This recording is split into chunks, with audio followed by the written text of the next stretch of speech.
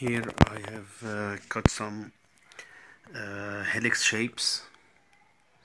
Actually it is or they are half of the helices, and now I will cut this, for example, and make two of them in order to ensure symmetry in the helices.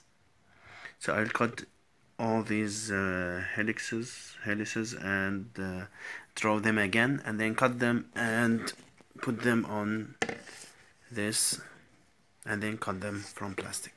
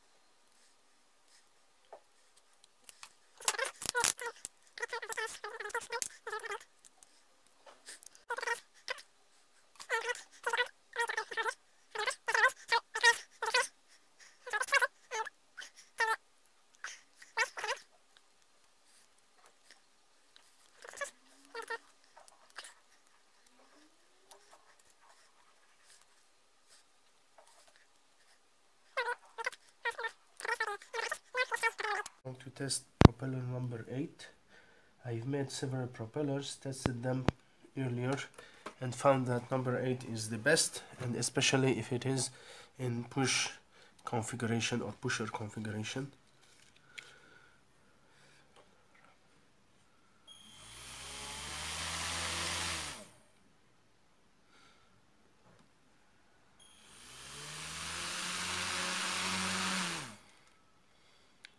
So the thrust can hold the weight of the motor, as you can see. So the motor is flying by itself. Experimental work has shown that propeller number 8 has the best thrust, and note that I have disregarded the thinner blades because theoretically they will have less thrust. And based on propeller number 8, I build longer propeller. Basically number 9 is the same as number 8 but with a longer blade, and then I formed a group of long blades in order to test their thrust, find the one with the best thrust, and use it in my future project. So I will make these 4 blades and test them in order to check which one has the best thrust. And now we will put the final touches on the helix. For example, we will put an axis which will be salvaged from a pen. Okay, the axis will be put here in order to put the helice on any motor.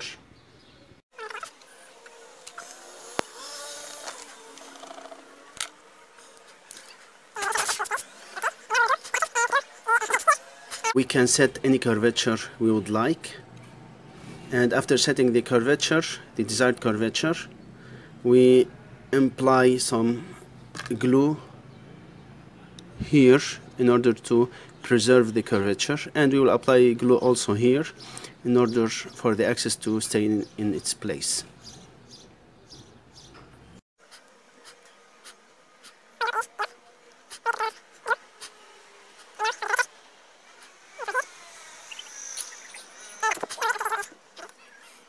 This is the final helix. We can attach it from here to any motor if we'd like to make it in pull or push configuration. It is possible, and also you can choose the material you would like to make your helix from. For example, this is a slightly harder plastic. Okay, you can choose the curvature and the material, so it's up to you. Ensure the shape.